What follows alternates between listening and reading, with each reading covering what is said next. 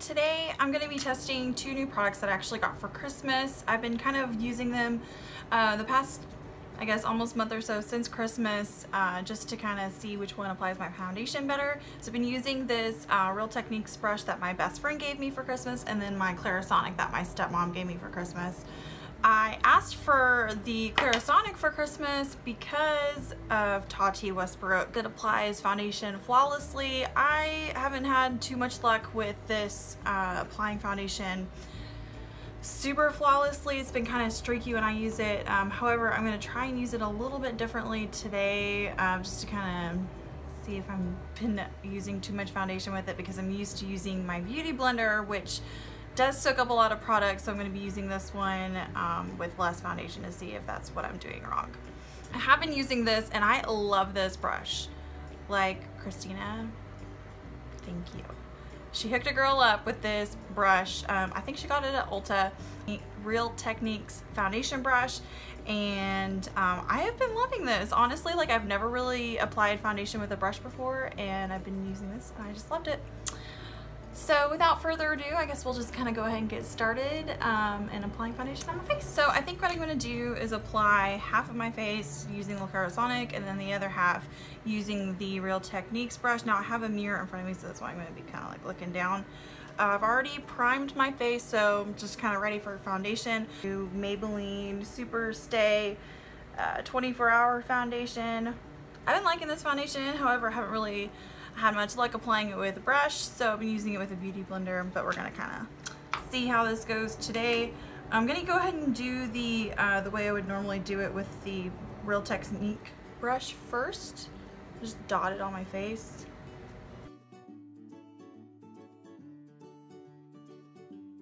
Okay, and this one I just kind of go all over the face just to kind of get the brush kind of coated really well, and then just kind of like massage it in. And I really like this foundation because it's very, I wouldn't say that it's full coverage, but it has a lot of coverage on it.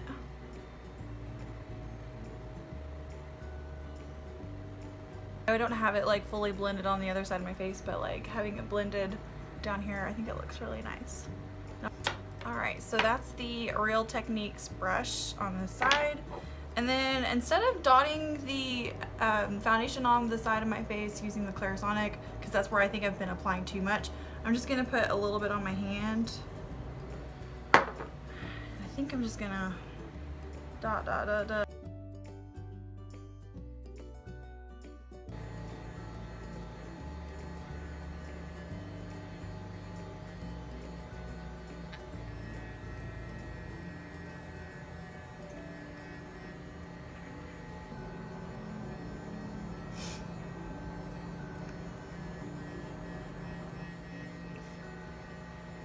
So for whatever reason, I think my entire face needs a whole nother layer of foundation. It's been kind of dry where I'm at lately, so it's been making my skin a little different than I'm typically used to.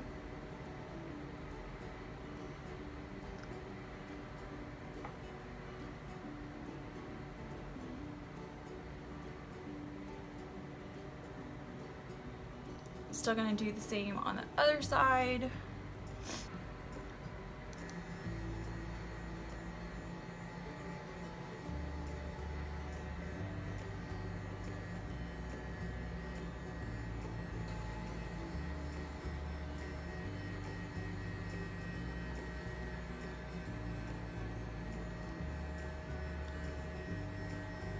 I like the beauty blender kind of makes it gosh, I think I need to just exfoliate my skin now that I look at it.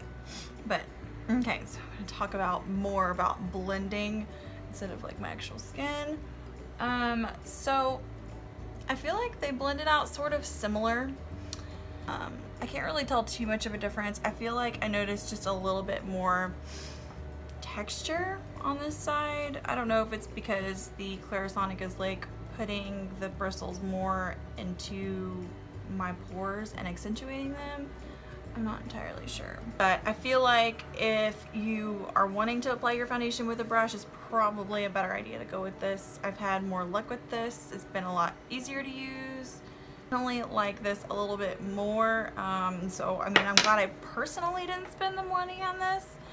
But I am happy to have this, even if I end up not liking the foundation brush too much, just because it has like all the cleaning brushes to like really exfoliate your face and like make sure you're cleaning it really well. I mean, I still think this is a good device, but I just don't know if the brush attachment that's like $34 is worth it.